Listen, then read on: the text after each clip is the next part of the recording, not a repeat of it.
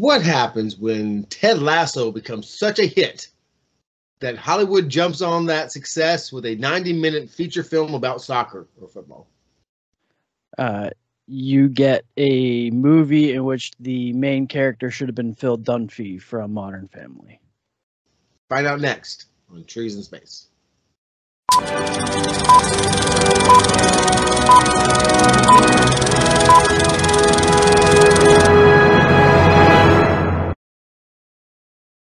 Welcome, everyone. And in case you missed the thumbnail, this week we watched the 2023 sports comedy Next Goal Wins. I'm Jason, and I'm here with Nate. And I said 2023 because there's really another movie, a documentary by the same name about the same story. And before we get into this, please give us a like, subscribe, put a notification bell on there. Feed the algorithm monster because... and please drop a comment. Tell us what you think about this movie and maybe what did we miss? Because we can only get into so much, right, Jason, about these movies that we would love to see you. Yes, that's true.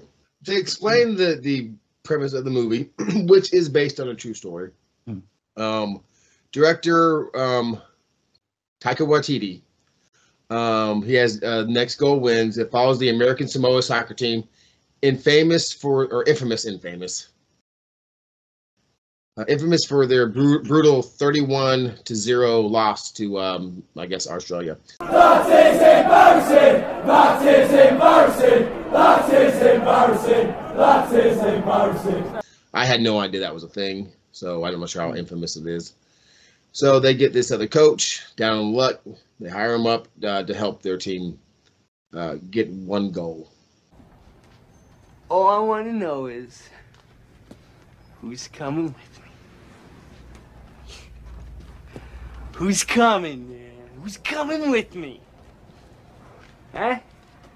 Who's coming with me, man? No, don't say that, but the whole premise is the owner wants them to get one goal because they never scored a goal. Right. Just one goal. One goal. It was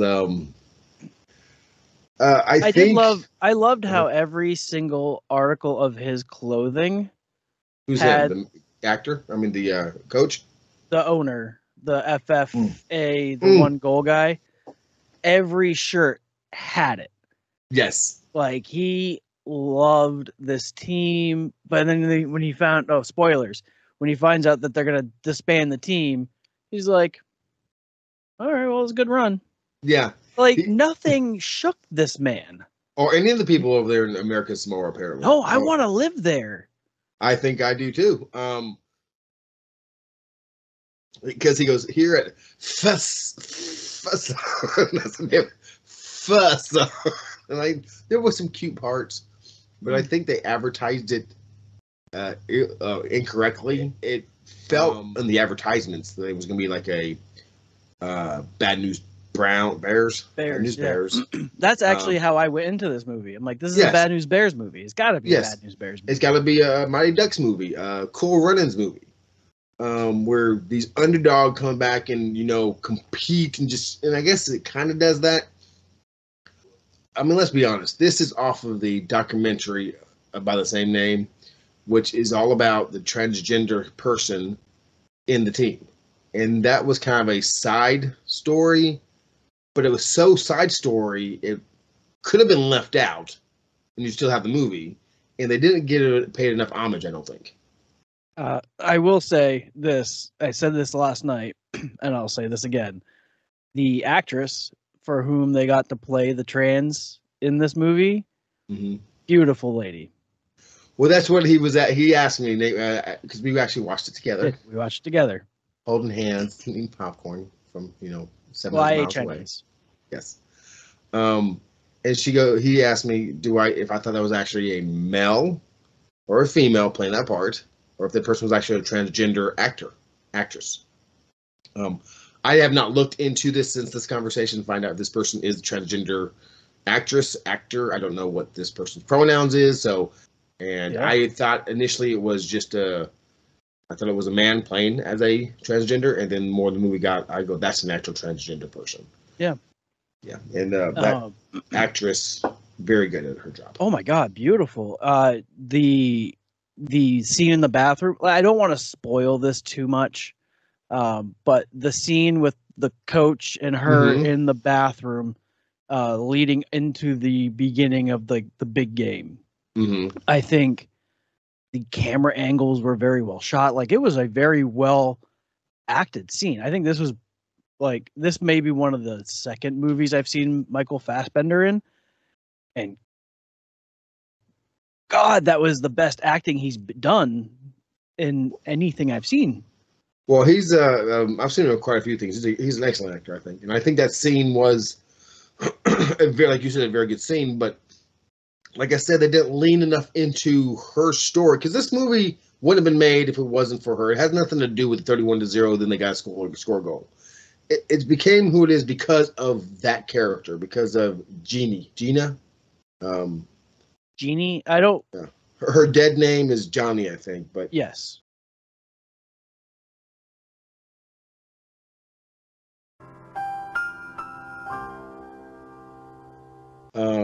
So if that's what you want, because yeah, she was in the bathroom crying for the reason she was crying, but they did not show her journey about how tough it was to do what she was doing in the world she was in. They just kind of touched on it. Everything else was kind of like. I almost wonder if they did that because there is a documentary about her journey, and maybe this was kind of more about the team.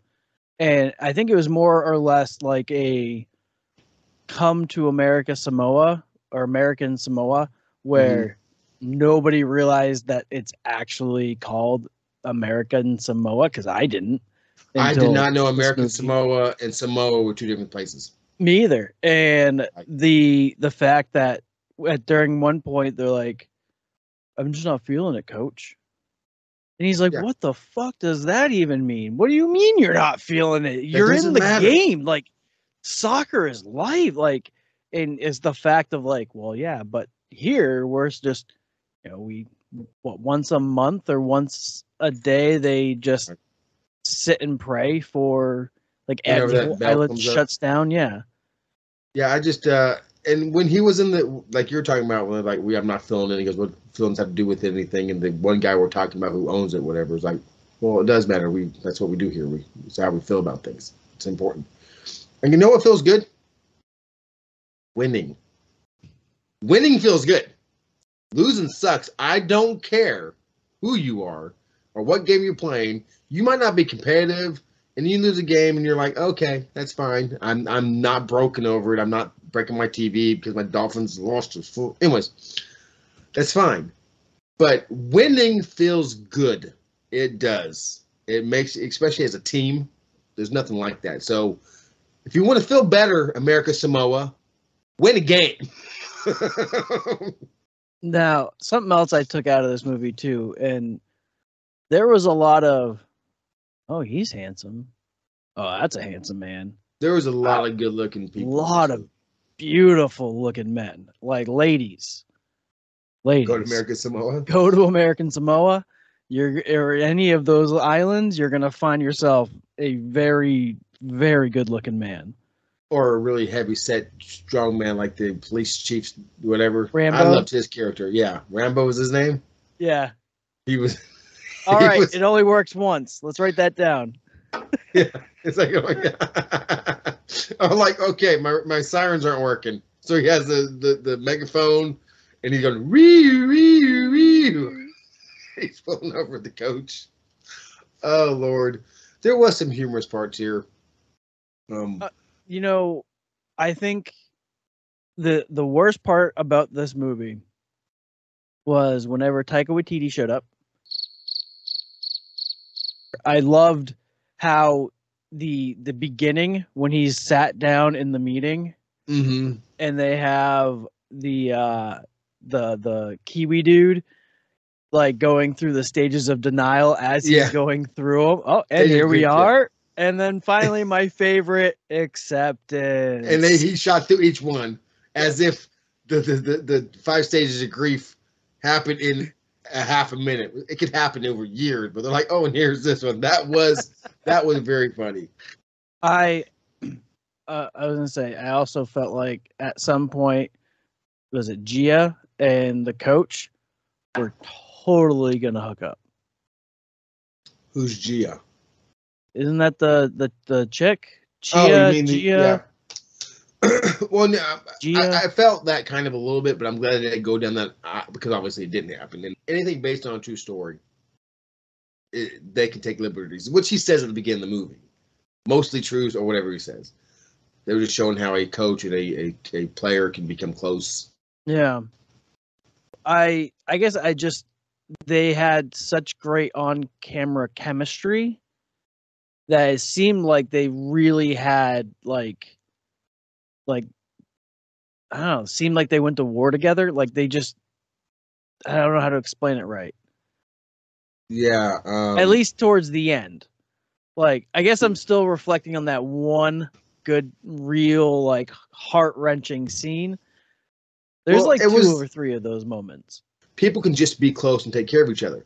And that's what this relationship was. There was no romance. There was no sexual whatever. It was just two people helping each other and becoming close. Kind of like you and I. See, It's a guy love between two guys. kind of like you and I. See, that can happen, but in movies, they want to push that romantic agenda and stuff. And I think, obviously, they didn't want to go away from the true story of it because those two never hooked up. But I also think because of the movie itself, of this person being a transgender and him being a heterosexual male, if that would have happened, I think they would have got a lot more flack and stuff. So, Yes, because there's a whole lot of people out there that says a heterosexual male is not going to hook up with a male that looks like a female. It's just not going to do it. I mean, And they're going to say that don't happen. And it does. I mean, it just really doesn't. It does. This is a person that has conversation not meant penis- for this program. We are not taking a stance either way. Oh Lord, this is all not going to be in the video.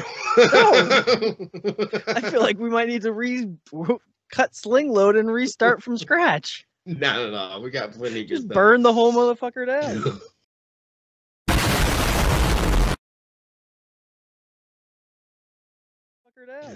That you I loved enjoyed? when he rode her ass in the beginning of the movie. Like, you gonna show Figuratively, not literally. up. Yeah. Like, oh, great, you're the trainer. Great, you're right on time. And you're just like, no, I'm your forward. Yeah. Well, everybody else got here on time. Why couldn't did get you? here? Yeah. And then when she was like twirling her hair, she's like, what the fuck are you doing? Yeah.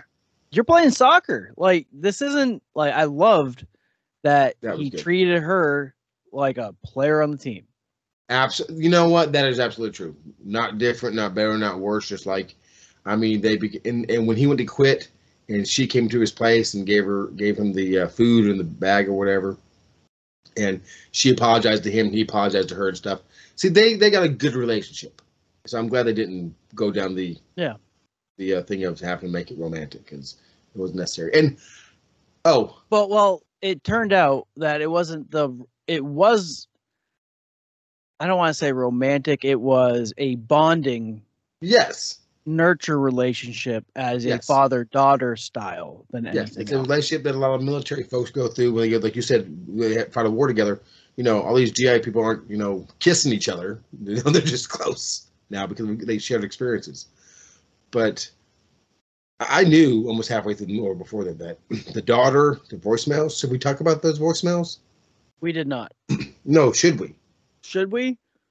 Your Because- call.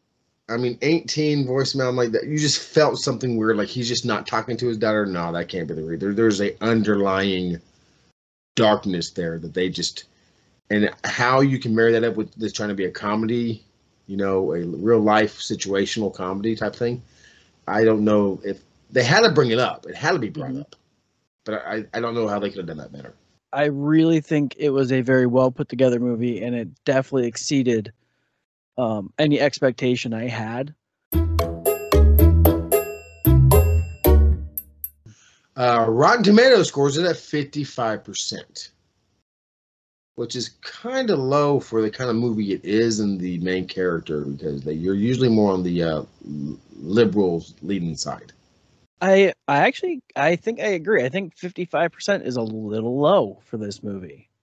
And the audience, which is you and I, have rated this thing at 72%, which is, that's saying that the people are more accepting. The average Joe is more accepting of this movie than the experts. And that's weird to me. Almost like there's a dynamic shift going on here. I don't know, but I think we need to hear from the people. Let's hear from the people.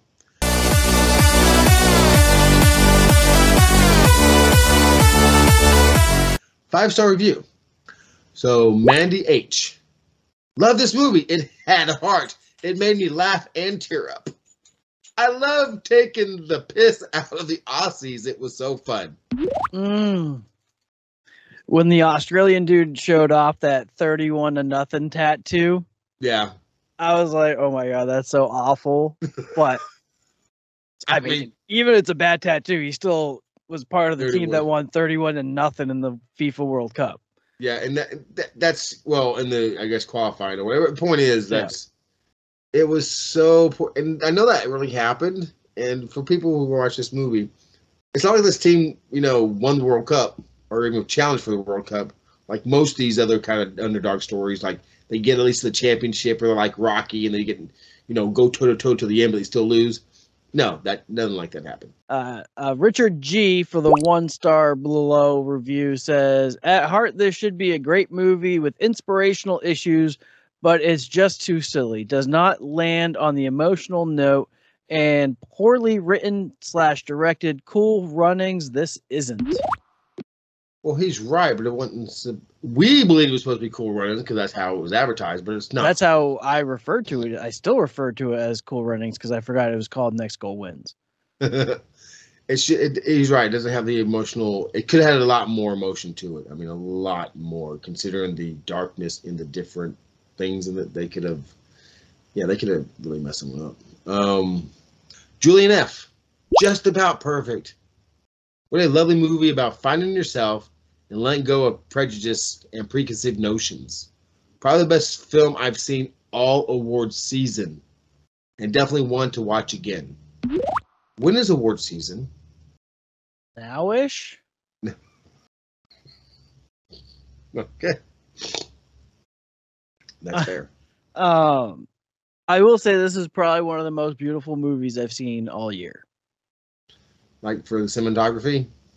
Yeah, maybe heart, meaning, because there was a point where I teared up last night during the movie, and I don't know if it was because of the movie itself or just any arraying of anything, but it caught me in the feels. I don't know. I may surprise you with how many stumps I give this movie. David B, despite what you may watch in this trailer, this is not a friendly family. This guy thinks it's not a family-friendly film. Like I said, there's a lot of people out there, like you said, if he kissed that transgender girl, that don't fit, and this is those type of people. Weird humor, poorly developed storyline. This story has possibilities, and you keep wanting it to be good, but it never arrives. I could see a very conservative person saying that this is not a family-friendly movie because they are really stuck in the men are men, women are women. You have dysphoria in your brain if you want to be the opposite sex. So, and they don't want their kids seeing something like that. But at the same token, they should want their kids to see something like that, because even if you believe that, you still should believe in acceptance and tolerance. So, in treating everyone equally. And that's what this movie did. Absolutely, yeah. But I do understand his, you're waiting for it to get good. And it never arrives.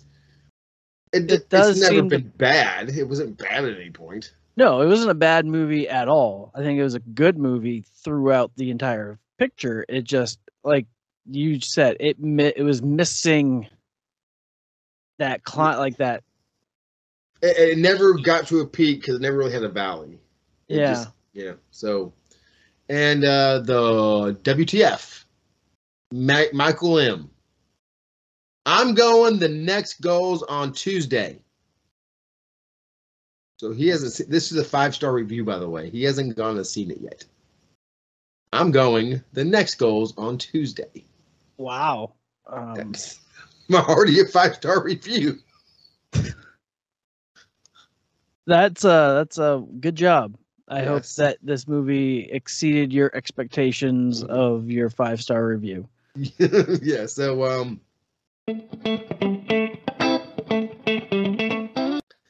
okay, we've talked about it. I just said that it didn't really peak, so it really didn't valley, and they could have leaned into the transgender conversation a little more. They could have made a little more comedy to it. It just kind of sat there marinating for an hour and a half. Tasty, but not overly saturated and not underly saturated. Like chicken from Nate's favorite place. Is Mariah Carey chicken? It's Mariah Carey chicken. Mariah Carey fried chicken. Come on down. Open every Sunday. So saying that, Fassbender did fine. There was that couple scenes that acted well together. I don't think anybody was, I wasn't blown away by any performance. Nor did I think any performance sucked. I was very believable. All of it was very believable. So I'm going to give it 2 trees. I think Michael Fassbender was a very poor choice as the lead character in this movie. I really didn't believe him as I don't know. Something was lost with him. I don't know what it is, but I think the acting was done very well. I think, like you said, it's just it's an even kill movie. Like there's no peak, there's no valley. It's just very neutral. And I don't mean to make this as a bad, but if you have an A, B, C, or D, you pick C because it's in the middle. So I'm going to give it 2 trees and a stump because it's right in the middle of 5 trees. And like I want to give it 3, but I think it's just a little too much. So 2.5. That's fair. That's fair. So thank you everyone for listening to us. You got Nate's opinion of this movie, my opinion of this movie. What is your opinion of this movie? Please. That's right. Leave a comment, like, subscribe. Let us know what you think, what you want. And we appreciate you watching us because we know you don't have to. And come back next Monday for our next installment of Trees in Space.